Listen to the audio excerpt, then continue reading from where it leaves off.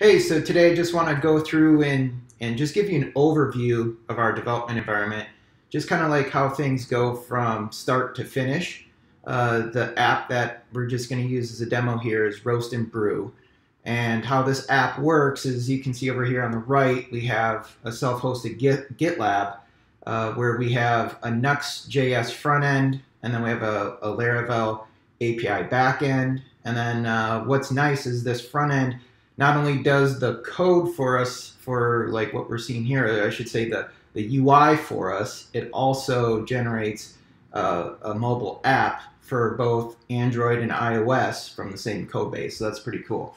I just want to go through and show you how we get things done, not really the nitty-gritties of actually how to do it, but if you have more questions on things, I'd be more than happy to answer them. So the most important thing is that everything is running in production with containers, and we're doing that with zero downtime deployments.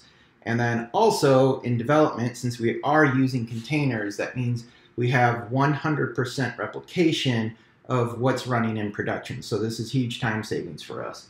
So here we have, this is production over here on the left. On the right, we have our two separate repositories. So we have Laravel API and the Next. If I just go to Visual Studio Code here, you can see I have Roast API and Roast front end here on the right. So they are in two separate repositories, but anything from the graphical side comes from the right side here, and anything with like the backend database side is going to come here from the left. Now, how do we get a development environment spun up? We do not use anything like MAMP or anything like that. We need to have 100% replication of what we're running in production in our development. So what we're doing is we run Docker Compose, and at the end, this will actually run into Docker Swarm. And so thankfully they use the same syntax, but you can see that we have one main file, and then we can do some extensions off of there. So here we have like development, we do our CI stuff, and then we get into production, which we'll get into that later. But just looking at the development side of things, I'm looking at my dev file. You can see that we have an internal replication of, it's running HTTPS and everything, of where we have an API roast.dev.test. So this is going to be local. And then if I look at the same thing here on the right, we have roast.dev.test. So if I switch back here to my Chrome, and I do roast.dev.test, you can see that nothing's running yet.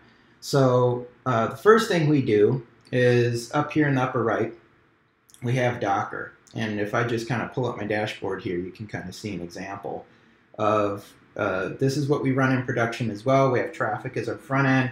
That takes care of our HTTPS and reverse proxy stuff. Then we get down into MariaDB, which is a fork of MySQL. And then we have MailHog. Now, MailHog is only run in development, but it's nice because we have things set up so that when I pull down the production database from Roast and I'm running tests, that's our SMTP trap. So it's not like I'm going to be able to have a process that's running in the background on my development machine and blast out emails to our production customers for my local machine. So that's what we have there. And then you can see these two containers here are not running. So we'd have one for Roast front end and then Roast API.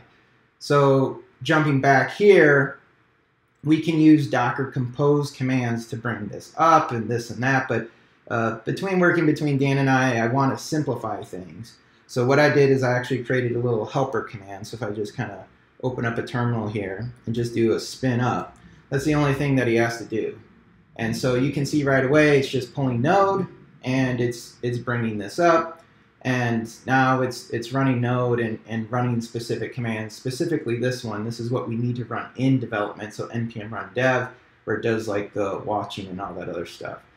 While that's coming up, you can see it's going to take its time, but we need to also do this for the API, because what happens is people visit roastandbrew.coffee, and then that makes API calls to api.roastandbrew.coffee. So we need to simulate that in our environment here as well. So if I go over here on the left, I just run another spin up. And what's nice is this spin command it's just a simple bash wrapper that I wrote. Basically what it does is it helps us simplify some things. Like we can run tunnels. That's another thing too, of if we're working with a third-party API, rather than pushing up to a staging server and doing all of our tests up there, we actually expose our local machine so that we can point the API to hit our tunnel. And then from that, we have all the development tools that we need right here to do any testing before going through the CI process. But you can see I have like spin up, spin down, and then some like other helpful commands down here for like executing and running commands inside those containers. So it's quite helpful. So you can see that we have PHP is up and running over here, and I finally have a node. It takes a little bit, but you can see now I've roast and brew.coffee, and then I have roast.dev.test, which is 100% replication of what we have, which is pretty cool. Now, what happens when we make changes to this? It's nice that we can have everything replicated here, but even when we go through adding code to our program here, we want to submit that up to GitLab. So if I open this up, we have the two separate repositories. Let's just go into the next one for now. And so here's the centralized repository and everything. And then if I go into pipelines, we run it through a certain pipeline. Now, you can see I've been doing quite a bit of work here. Let's just look at our latest one. It's pretty straightforward. We're preparing the project, basically putting an env file in there based off of which branch we're committing to. Then we have just a yarn build, so it's running everything from the ground up. It's recompiling the app. We put it into a Docker container, and then we actually run the deployment into Docker Swarm.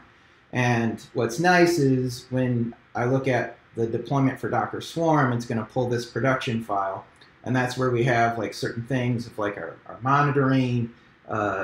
We do the app name stuff, and then it automatically, GitLab is auto-filling these variables in for us, and then we can assign it a specific host of where that belongs to. So all of that stuff's automated, and then the magic of that deployment here as well is this is just a simple site, so we're just doing one replica of that container, only one at a time, and it's going to start that first container, move the traffic over there, and then kill the old container. So that's where we're getting our zero downtime deployments. Now, looking at, if we go back here to the actual API for Laravel, and we look at the CI/CD on this, we just recently added some tests to this app, and this is actually really cool because we did some upgrades and we have yet for this to be deployed. But it goes through the same thing. We're preparing it, we're doing the composer install, but when we got to test here, it failed. And so looking at these here, you can see that we're running Docker compose command, and we're using PHP unit for our test, and we have a number of failures here. So most important thing is here on why do we spend so much time on 100% replication in development versus production. We can replicate. The hardest part about fixing an issue is replicating it. So by seeing something like this, and if we had to like push up, you can see if I go back here, these things are taking a full minute and a half, and sometimes on bigger apps that could be up to 3 to 5 minutes, and in the extreme apps it all depends on the number of tests. This could take 10 minutes to deploy. So for you to push a button and wait for this computer to do that, that's just not going to work. It's not scalable at all, and you're just going to waste your time. So looking at this of where we have, okay, we have some failures here. Let's pull this over into, let's do a new terminal here, and I'm just going to use a cheat code here. So I'm just going to look at my history, and now what I'm doing is running that exact same PHP unit test, and I will be able to see the failures come through.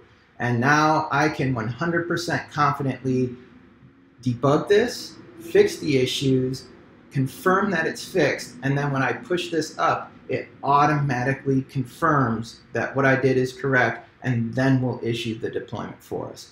So that's a huge, huge breakthrough for us, especially only a two-person team. It saves us a ton of time, and it automates all of our deployments, and we're getting that dopamine of just encouraging us to just constantly add improvements to our code confidently, and then make sure that it's automated and that we're not breaking things in the process. So just an overview for today, but let me know if you have any questions. I'd be glad to answer them. Thanks.